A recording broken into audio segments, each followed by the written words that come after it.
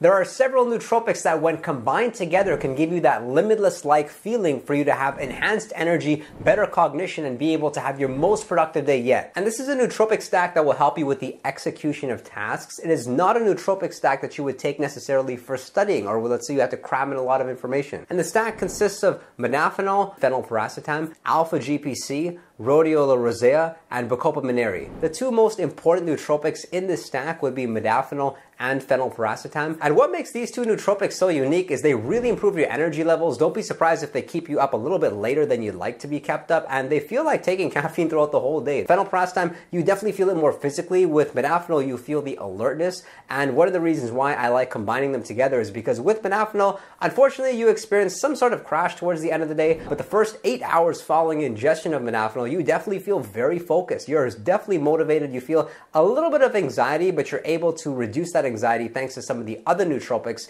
And when combining it with phenylpiracetam, you have enhanced productivity because with phenylpiracetam, it does take a little bit of time to kick in. So what happens is modafinil, you feel the crash, but by the time you have the crash, phenylpiracetam is working on all cylinders. You're energized, you're stimulated, and don't be surprised if you get more work done in the second half of the day than the first half of the day. The actual dosages that I personally prefer would be modafinil at 100 milligrams, and I like taking phenylpiracetam just around 100 milligrams. I'll even take 70 milligrams some days, and I ingest phenylpiracetam right under the tongue, and then you let it just sit there for about 30 seconds before swallowing it, and surely you will see the benefit after some time. Some people actually ingest modafinil and phenylpiracetam a couple times during the day. I personally don't. I'm very sensitive to nootropics, so a small dose like this and under 100 milligrams of phenylpiracetam is considered a smaller dose. Definitely works for me, and I feel the physical energy and the mental energy throughout the whole day. But this is the reason why you wouldn't use this nootropic stack every single day. It's specifically because of these two parts of the nootropic stack. You may not feel a withdrawal the following day, but I'm not a believer that you should take this more than twice a week, if that. And the way that we're going to take these nootropics is 1 hour after waking up. I never advise anybody takes a stimulating nootropic within the first 30 minutes of waking up. And the reason for that is because when we wake up, we have a natural cortisol spike that's responsible for boosting our energy levels, but that's shut down if we are to use stimulants,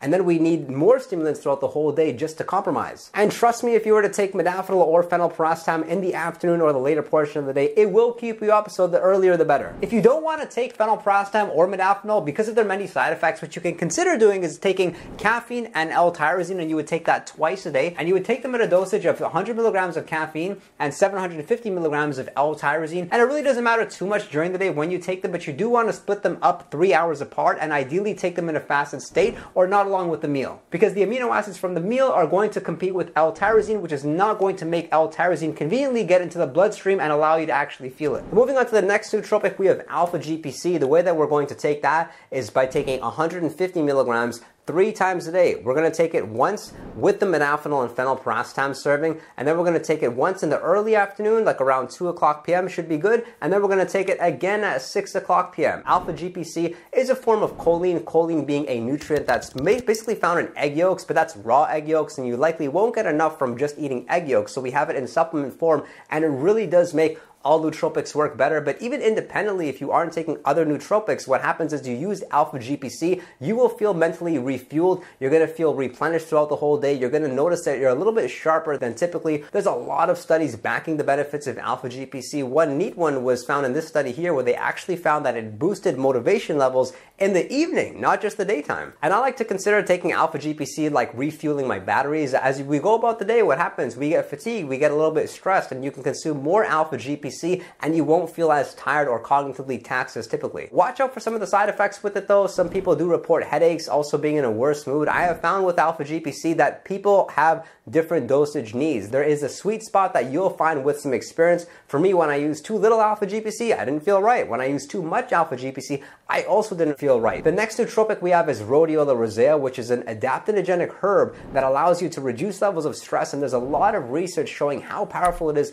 at fighting fatigue. I look at rhodiola rosea probably as the best nootropic and safest nootropic at reducing fatigue. So what happens is throughout the day, we feel a little bit tired, we need to take a nap. You don't need to take a nap when you're using rhodiola rosea. That's right, I call it a nap in a pill. That's really how it feels. So the combination of rhodiola rosea along with phenylpirastine, modafinil, and alpha-GPC helps you to really improve your performance for a longer stretch of time. So for that reason, I like taking rhodiola rosea twice during the day. I take it once at 2 o'clock along with the alpha-GPC, and then again at 6 o'clock p.m. And the dosage that works best for me is 500 milligrams, specifically for these days when I'm using modafinil and phenylpirastine. Because these are longer work days, they're more intense days, but you can also get away with a smaller dose of about 300 milligrams, but rhodiola rosea is typically going to be in capsules of 500 milligrams per serving. And it's very interesting the way rhodiola rosea works. This study actually showed that rhodiola rosea helped with weight training, but what happened was the study subjects, the actual perceived amount of exercise was less. So they would look at a weight or they would look at a particular exercise, and in their mind, the whole task would be a lot easier, and that would actually allow them to perform better during the exercise. Can you imagine looking at something that's very challenging, ingesting rhodiola rosea, and suddenly you see that task is easy? Because that's what this study is saying it does. A lot of people like taking rhodiola rosea first thing in the morning, but I personally don't think there's any point, because once you ingest rhodiola rosea, you feel very clear-minded, and we wake up, most likely we're going to be clear-minded, so I don't want to take that much rhodiola rosea. I never want to exceed over 1 gram per day. And the next nootropic supplement is Bacopa monnieri, which is a perennial herb. This is also an adaptogen, similar to rhodiola rosea, similar to ashwagandha. It's going to reduce stress levels in a different way than rhodiola rosea does. I think that with rhodiola rosea, that's more around fighting fatigue,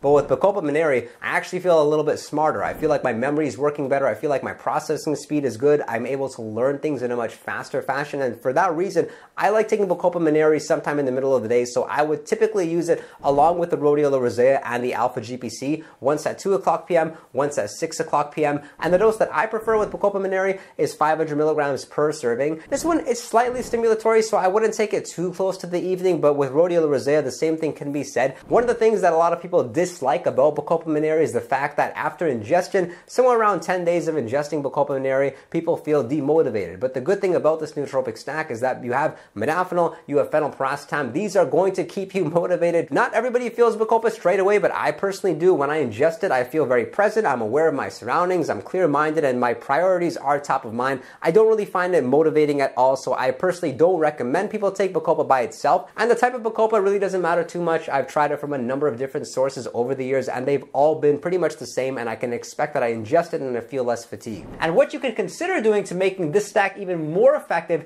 is making sure that you're drinking a lot of water during the day. If you're experiencing any anxiety, you may want to consider consuming some l-theanine and some more alpha-GPC as necessary, and consume water-rich foods, as we know that water-rich foods will actually help us stay hydrated. And also you'll find that with modafinil and phenylpirastine, they do warm you up a little bit, so make sure that your AC is working in full effect and you're mindful of your heart rate. Of course, take breaks. Should you use caffeine with the stack? I would say in most cases, no. The time when I would use caffeine along with this nootropic stack is if I'm working out. Then I would still ingest about 200 to 300 milligrams of caffeine pre-workout, but just watch out, don't do any high-intensity interval training using this stack, because modafinil, phenylpirastine, they will raise your heart rate. And you really wouldn't have to make any adjustments if you were practicing intermittent fasting. These nootropics would actually probably work better if you're intermittent fasting, because as you're eating throughout the day, what happens is you have insulin spikes, and then it becomes a little bit difficult to determine whether or not a nootropic supplement is working. Don't put too much thought into some nootropics being fat soluble. That's a myth that has been busted. And I want to know what else you would add to this nootropic stack. Consider subscribing, drop a like if you got value from this video, and if you'd like to chat with me one-on-one, you could do so over on Patreon. And don't forget to visit our Discord server. It has a 24/7 chat room. We're having a lot of fun.